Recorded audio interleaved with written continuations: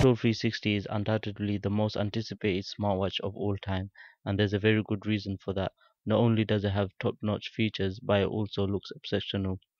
As the watch isn't out yet, I just wanted to go through some of the specs and leaks of this device. As always, all the links will be in the description. Just before I start, I just wanted to mention something very important.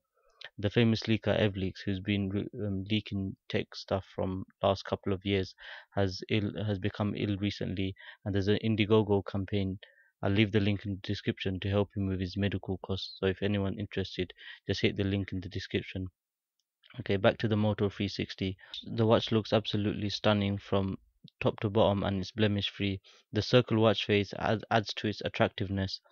The OnePlus One is also working on a circular watch.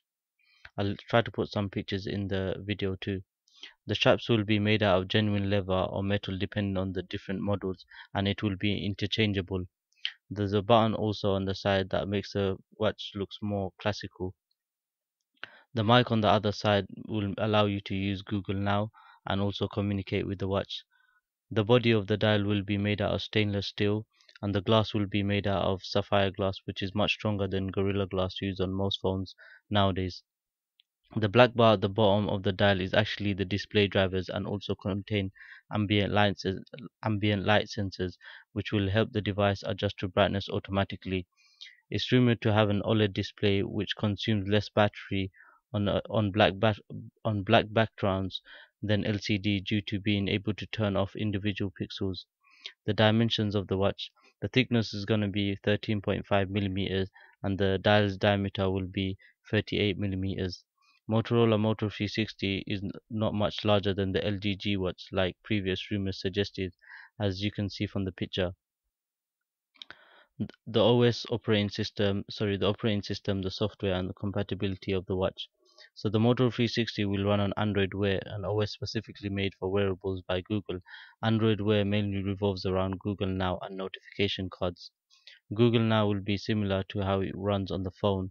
You can use it to send text, set a reminder, or just search something.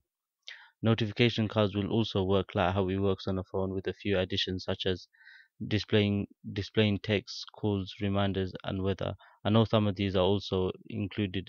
Some of these are also on phones too. So due to the screen being small, typing can be tedious, although developers are making keyboards. The watch will be connected to your smartphone via Bluetooth, syncing all your notifications in real time. The Moto 360 is compatible with all Android phones with Android 4.3 and above, and won't be restricted to Motorola phones. Moto 360 can be worn on the left and right hand, as the display will adjust accordingly. It also has motion detectors which will wake the watch when you twist your wrist. Battery and wireless charging. So the Moto 360 will support wireless charging and will roughly stay alive for 3 to 4 days before the next charge on light use. On heavy use, it will take roughly about 2.5 days roughly. It's also IP67 certified, which means it's water and dust resistant, and it's also got a heart rate monitor and pedometer, which health apps can take advantage of. Pricing and availability. So the Moto 360 will come this summer, starting from US, and then the rest of the countries will follow. The price is still unknown, but judging from the premium materials, wireless charging, and the sapphire glass, I'm guessing it's going to be $300 to $350. So if Motorola get the price right, I think they have a chance to make a lot of money, as it will attract public in general and not just the tech community. So that's about it, guys.